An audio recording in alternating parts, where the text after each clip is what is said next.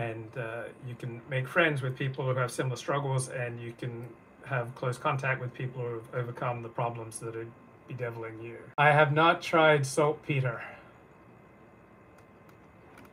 So I'm reading this another book by Alan V. Horwitz, Between Sanity and Madness, Mental Illness from Ancient Greece to the Neuroscientific Era. And so he notes that Charles Darwin, Origin of Species, has exerted a towering influence over the scientific zeitgeist, including psychiatry.